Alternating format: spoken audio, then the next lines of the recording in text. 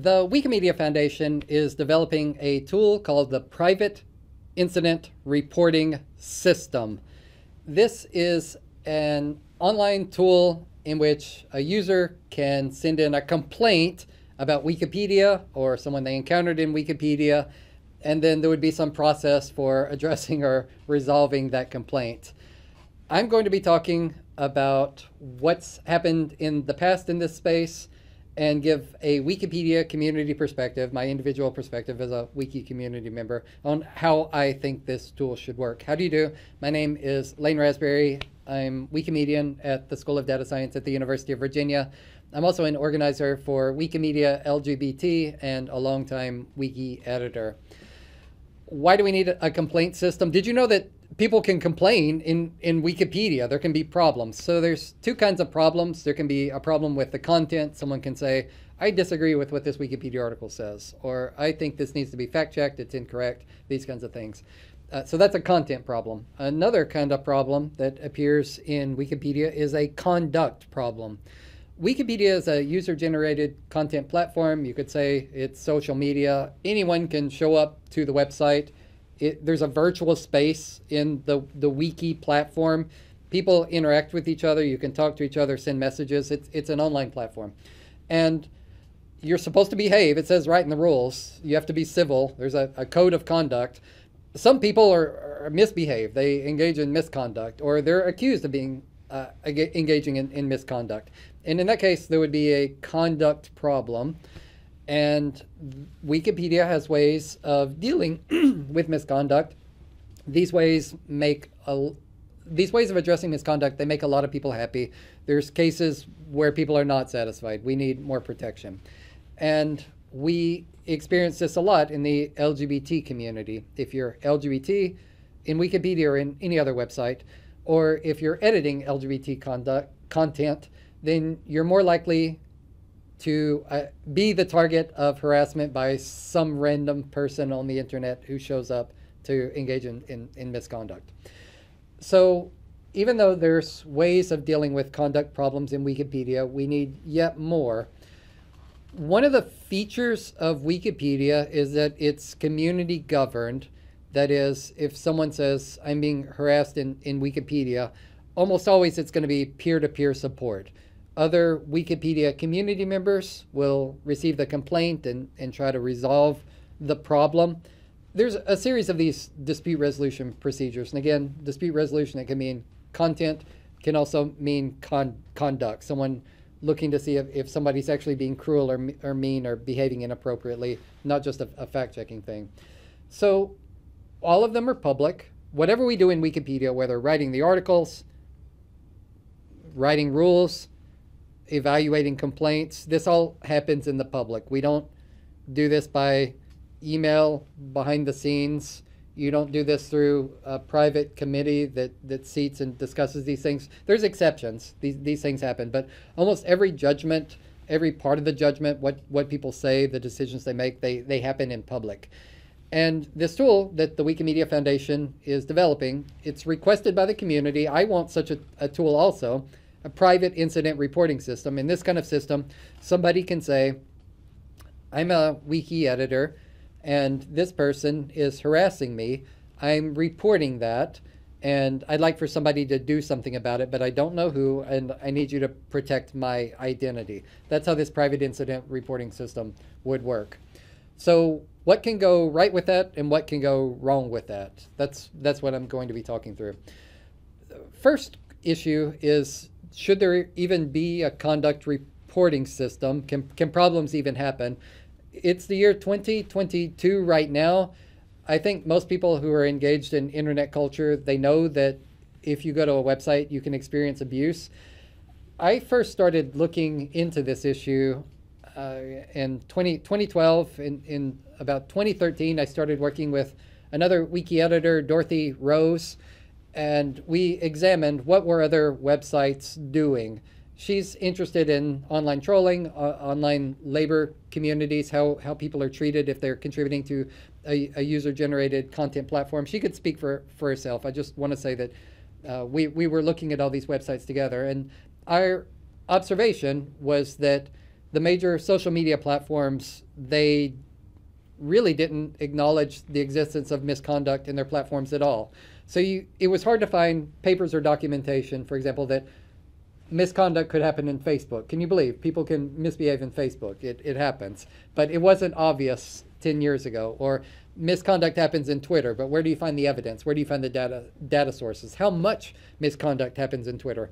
10 years ago, it was hard to find these kind of things. And also, because nobody was talking about misconduct in their platforms, everybody was embarrassed to be the first to say misconduct exists on the internet.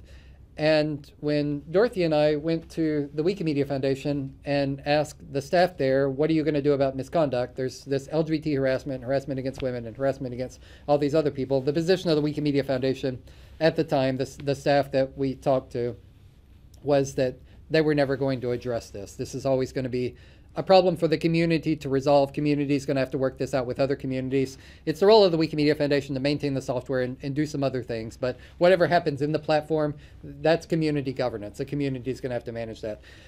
The trend has changed. But at the time, what Dorothy and I came up with is what would we want of a reporting system if one existed? What would that look like, a private reporting system? So we started talking about it then, and we published some requests in 2014, and I think these are still valid today. So what do we want? We want everyone who issues a complaint. So anyone can issue a complaint. That's one thing. If someone issues a complaint, their privacy is protected. Okay. And anyone who issues a complaint, they should get an acknowledgement of their complaint. The complaint has been received. It will be processed duly. There's going to be an appropriate review of the complaint that the person issued. So that's thing one. You issue a complaint, you get a receipt that your complaint is received.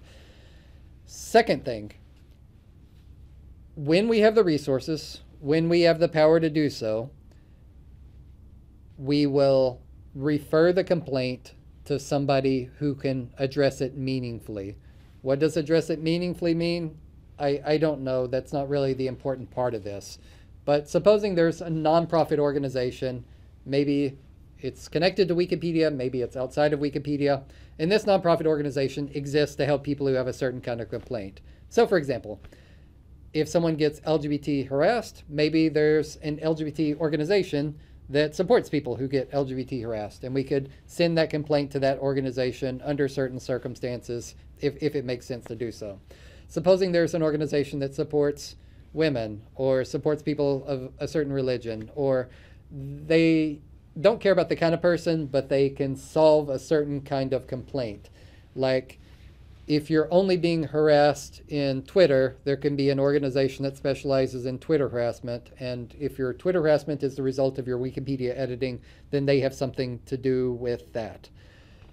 We don't think that there's going to ever be enough staff in the Wikimedia Foundation or community organization in the Wiki community that we can handle all kinds of complaints ourselves. We think that there's always going to have to be external partners who receive referrals under certain circumstances. And even if this system doesn't just send the complaint directly to that organization, there might be a process where someone could say, this is this kind of complaint, they'll categorize it, and maybe that person could use a referral to this recommended or trusted organization, give their complaint to them if they choose to do so, and take the kind of support that that organization offers. So that's two things that we want. The first, every time someone issues a complaint, they get a response and a receipt. We've received your complaint. And then additionally, if there's support available, the system makes a referral to the organization or expert or process where the person who made the complaint can access support. Now note, not everyone who gets a complaint will get a referral to more support services. Unfortunately, there's a lot of complaints that just can't be helped. So they'll have a receipt, they get no referral. Sorry, there's just not enough resources to go around. We can't help you, and no one's going to talk to you further. That might be the case. The third thing that we want is for somebody to watch the watchers. We need oversight of this entire process. It should be a third party that doesn't have a conflict of interest. I'd like it to go to a research institute. Every complaint that goes into this system, I'd like it to be de-identified for research, which means you strip out the elements of the complaint, which could endanger the person who made the complaint, upset their privacy, remove their privacy. De-identification is this process. It's a research process. Every university has a process for this. It's standardized. It's a thing that can be done. So you get this data set of every complaint that's been made through the reporting system, and you give it to a university that doesn't have a stake in this. They're just researchers. They're trusted. They're procedural, and they compare the complaints with what kind of referral and support people are getting in response to the complaints. They categorize the complaints in different ways. They try to demographically classify the complaints, and they report their findings, whatever they think is significant to them. Why do you need research oversight for this? Why do you need to send de-identified complaints out? Well, we might see that a certain demographic of people are getting support and another demographic aren't getting support. And if we see that, we might say, we've got this limited pool of resources. Here's our money, here's our labor, and we can help only a certain number of people. We can't help everybody. But why is it that all of our resources are going to a certain demographic and this other resource is very vulnerable? They're getting attacked a lot. Would we even know it? Or supposing there's a community that's getting harassed a lot or subject to a lot of misconduct. And for whatever reason, they're not vocal, they don't complain to other people, they just experience the harassment and no one knows that they're being harassed. If they're not getting support services, if they're not advocating for themselves for whatever reason, then the third-party researcher could identify, here's a demographic of people who are pretty shy with the on-wiki public processes for complaints. And because they're so shy, we haven't known that they've experienced years of harassment. It's just not visible by other data. But now that they have a private channel, since these third-party researchers can look at it, we can publicize this and we can decide what we want to do as a Wikimedia community governance process to support these people. Another reason, this isn't quite fair, but I'm going to say it happens a lot. There's a lot of people who complain to Wikipedia about issues that may be a little bogus, like people who submit biographies of themselves saying, I want a Wikipedia article about me, and here's all the wonderful things that I've done. Please don't talk about all the times I've been sued or arrested, and here's the product that I'm selling. So this happens several hundred times a day in Wikipedia. Somebody does this. And when we delete these articles, we say we have inclusion criteria, certain things are allowed to be in Wikipedia, certain things are not allowed to be in Wikipedia. They say, you're harassing me because you won't let me promote myself and my products and my organization in Wikipedia. This complaint system, I want it to receive all complaints. So it's not the concern of the complaint system to say some kind of people are allowed to complain and some people aren't. I want all complaints. We're not going to prejudge. Like, it goes through the judgment process. There's a process, and we accept these complaints. And in the midst of these complaints, whether they're legitimate or not, there's a heck of a lot of people who complain about the Wikimedia Foundation itself. These complaints are usually misplaced, but this is a sentiment that I have the idea that if the Wikimedia Foundation itself were judging the merit of these complaints, then they would be disinclined to say that there's people who complain about the Wikimedia Foundation itself. It's just not about the Wikimedia Foundation. It's what I was saying about Twitter, Facebook, and these other platforms. Organizations just have a bias and a conflict of interest in acknowledging that anyone in the world could ever complain about them. And I've got the idea, based on observations and past experiences, that as long as the arbitrator, the final judge of things, is the Wikimedia Foundation itself, then they're not going to be able to be neutral in evaluating the data. So, private incident reporting system. Anyone can make a complaint. When someone makes a complaint, they get a receipt of having made their complaint. If we can make a referral, we make the referral. Sorry to the people who we don't have support for.